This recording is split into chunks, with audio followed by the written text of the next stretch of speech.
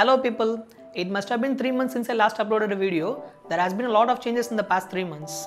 There were many of you who called me or messaged me to find out when the next video would be uploaded. Thanks for that. We will talk about the reasons for the delay later. In this video, let's see a simple and interesting automation project. Let's see what that is. I have an old home theater. It's been more than 10 years since I bought it. I don't have the remote for it. Even the buttons are damaged a lot. So I am unable to even switch this on. Even if I manage to switch it on, we have to select the input like whether it's FM radio or the DVD input or through an external audio jack. Then we need to increase its volume because initially the volume is kept very low. Then the default setting is 2.1 output, so we have to change it to 5.1. So many steps like these are involved. So today we are going to convert this dumb home theater into a smart home theater. We will try to hack the hardware so that as soon as we switch it on, all this initialization will be automatic. Additionally, this doesn't have any inbuilt wireless capabilities, so we will add Bluetooth connectivity so that we would be able to listen to songs from both PC and mobile. Let's see how to do that.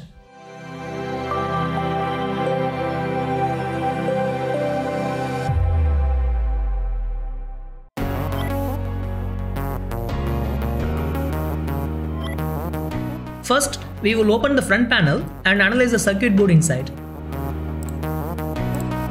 The buttons are damaged and doesn't work properly. We would anyway not be needing these buttons for our smart home theater. We would be simulating the button press programmatically. If you need to pass a signal from circuit A to circuit B, you just need to press a button. Generally, logic low or logic high signals are passed through when a button is pressed. If you see here, there are 4 pins in a button. They would have shorted 2 pins to make it into a single pin. So each button now has 2 pins and there are totally 5 buttons here. Let's take a pin from each of these buttons and short it together with either logic low or logic high. Let's call these as inputs.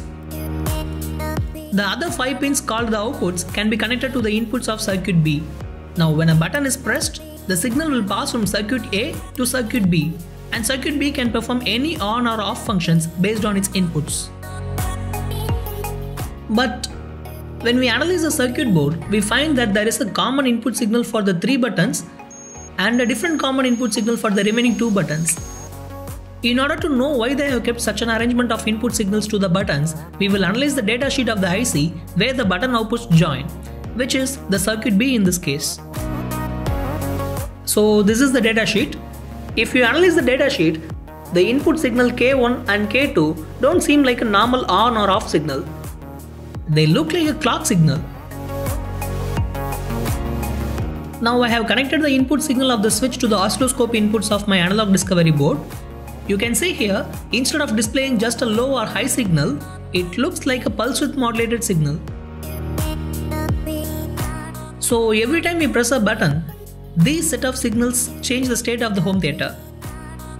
Since we will not be needing a physical button press, we will need to find a solution to input these signals in a different way to simulate the button press event.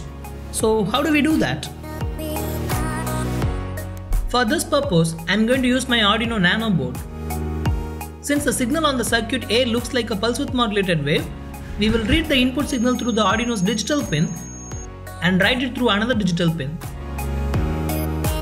The output signal from Arduino can then be given as input signal to the home theater so that without pressing the switch, we can change the state of our home theater. Let's do a small test. My home theater is now switched off.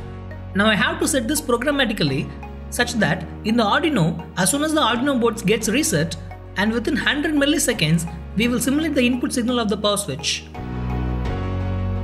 I am now loading the program.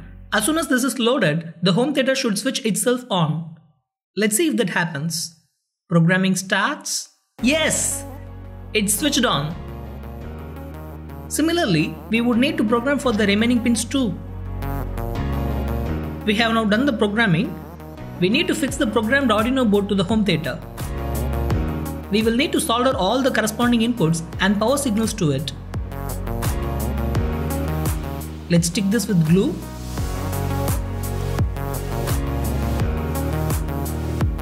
Alright, time to test this. Let me play a song now. The home theater is off now. As soon as I switch on the power and after 5 seconds, the home theater should switch itself on. Powering on. 1, 2, 3, 4, 5. Home theater is switched on now. Now it needs to select the input from audio jack, increase the volume and convert it to 5.1. Awesome. So one part now has been automated. Let's go to the next part. I usually play music from multiple machines or using my phone. That being the case, it's not practical to be connecting wires for all these devices. So I'm planning to convert this to a Bluetooth enabled smart home theater. That's quite simple. I have tried many options for this, but the most appealing to me was to use this particular module.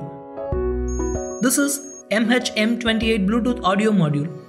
We have a power supply input and a stereo socket as well. Apart from that, we also have the pin headers for the power and audio inputs. Take a closer look. We have the left side audio, right side audio, ground and the power supply inputs. Let me now connect my speaker and power to the Bluetooth module. Let me now check if I am able to control this from my mobile.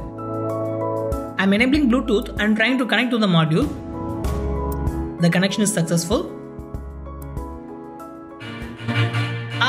I am able to control and play the songs from my mobile. Now let's place this setup inside the home theater and glue it.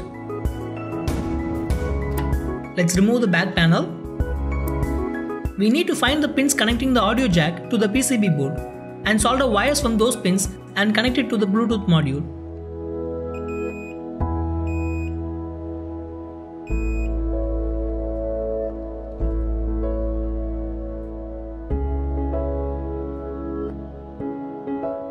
The end-to-end setup is almost ready.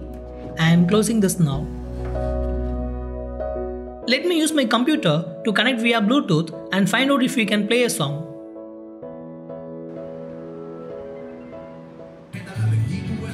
Awesome! That's it!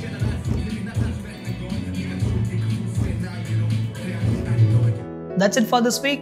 I will meet you all with another interesting project next week. Thanks for watching this video. See you again.